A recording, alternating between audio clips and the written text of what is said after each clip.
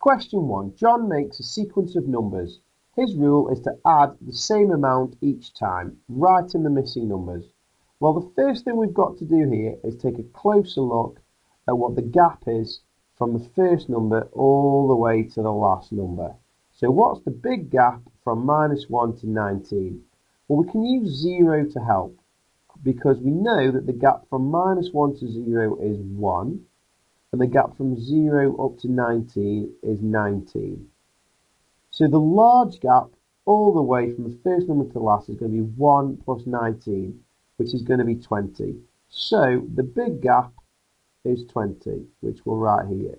Big gap equals 20. But what else do we know? Well, we also know that we're not doing this just in one jump. We're doing a series of jumps. So the question is, how many jumps is there?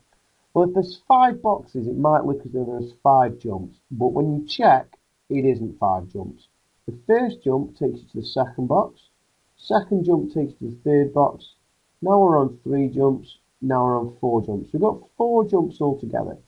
So we've got a distance of 20 to cover in 4 jumps.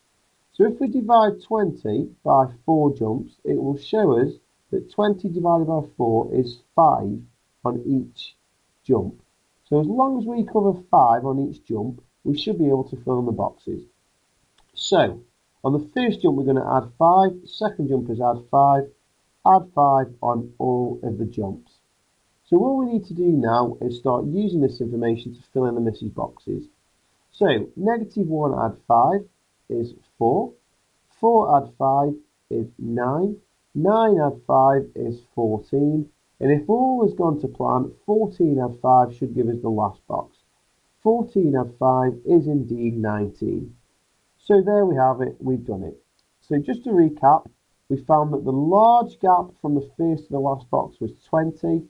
And there were 4 mini gaps, 4 mini jumps, so we split 20 into 4 to work out that there was 5 on each jump. Once we knew there was 5 on each jump, we used that information to get from one box to the next. And that's how you do it.